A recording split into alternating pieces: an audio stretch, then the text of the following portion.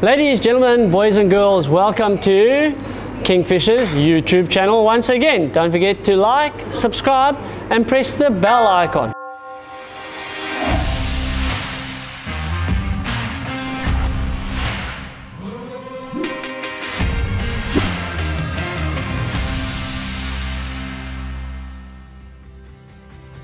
Today I'm going to be demonstrating the PR knot. Okay, what we require for the PR knot: PR bobbin, pair of braid scissors, and I'm going to be using 50-pound J braid with rhino braid 180 pounds. Okay, let's just grab it.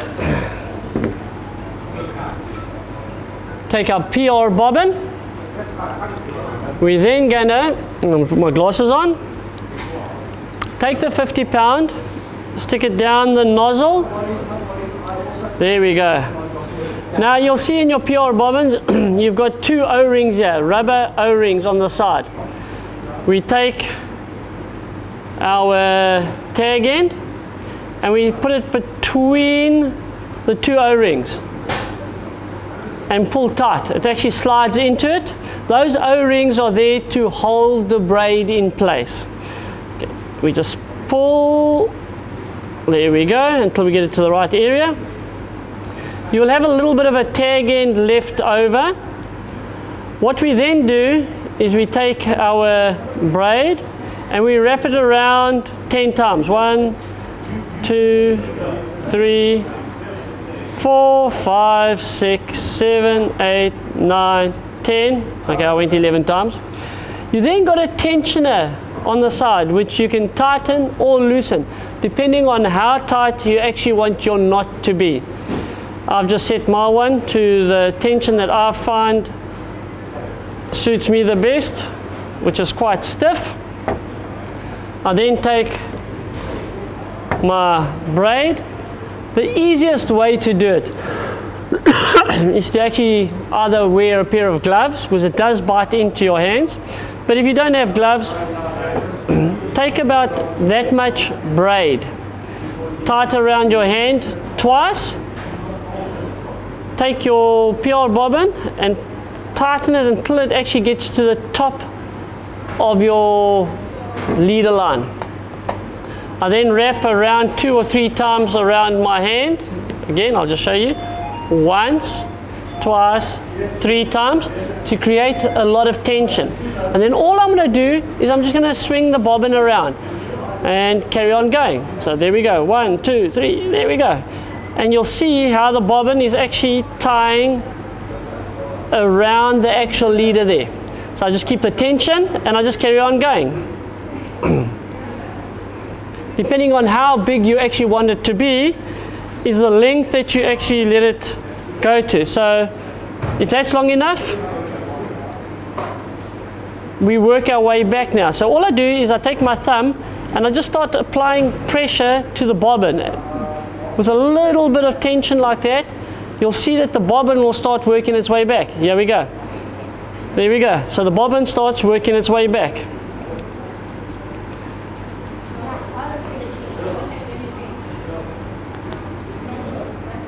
Okay, and we just carry on going to the end there. Once you get to the end, pinch the bobbin, and you can see there's the PR part of it already done. It's nice, it's thick, it's hard, it's the way you want it to be. And just apply a bit of tension to the leader. So the easiest way for me to do is just wrap it around my foot here.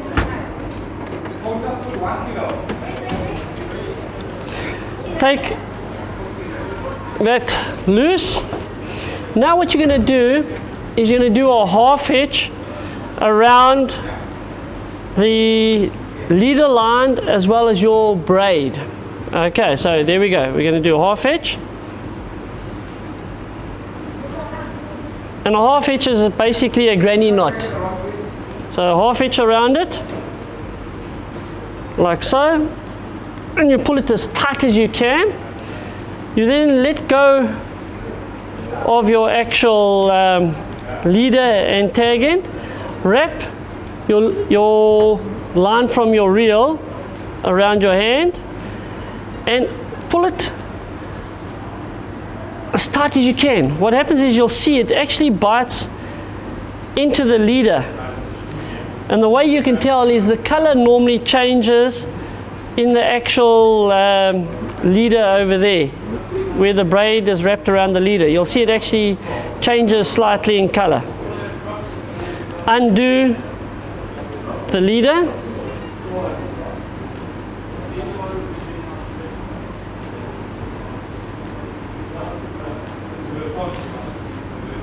Like so. Hold the two together again. The tag end part, you do another half hitch. So there we go, round and out. Okay, and lay it next to the first one. We just pull it until it gets tight. There we go. Pull tight. Then we reverse it. Now the way we do it is just grab it from underneath, grab it like so, and allow it to seat next to the last half hitch that you did.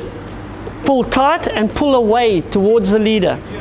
And again, do it opposite way. There we go. Pull tight. And again, go from underneath. Pull tight. And repeat it 6 times. You can make it a lot longer than 6.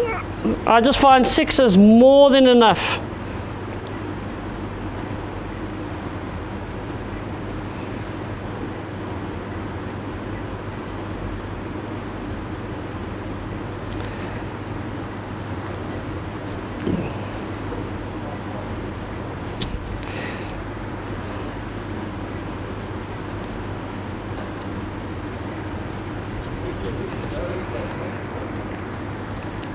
Once you've done your 6 half hitches over there, we do what they call a risotto, but a reverse risotto. And how we go about doing that is you go over and pull your hand through. So that's your half hitch. You then take that same tag end and go around both of them again, the tag end as well as the leader, and you do it again. 3 times. 4 times, 5 times, 6 times. On the 6th one, what you do is lay your tag end next to the leader and you just apply a slight amount of tension.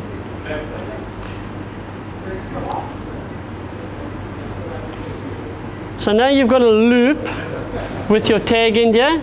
You just reverse it. So now you go, you undo it. 1, 2, 3, 4, 5, and on the 6th one, you can see how it starts packing next to one another. Okay? So it starts packing next to one another. Now if I pull the tag end, what it does, as you can see there, it starts pulling that tag end underneath those 6 knots. What it does is actually, those 6 knots there, or half hitches, actually lock this in place so it doesn't come undone. And that's very important. There we go, all the way down. There we go, you can see how it pulled tight there. And lock it by pulling as tight as you can on the tag end. Now what we do is you can either use a lighter if you want, you can put a drop of super glue there if you want, or you can just cut it off as close as can be. Take your leader, whether it be nylon or braid, doesn't make a difference. The principle is exactly the same. Cut off the tag end of your leader. So there we go, guys. There's your PR knot complete. It's small. It will go through your guides easily, both ways. Whether you do it this way, that little arrowhead that we've created there, will go through your guides, and if you go that way, obviously that will go through your guides. So it's a very quick, easy knot that you can tie, and it is 100% knot strength. It's not actually a knot, as you could see. It's actually just braid wrapped around itself. So it's actually just wrapping. It's not cutting into itself. And that's your PR knot. Very quick, very easy, guys.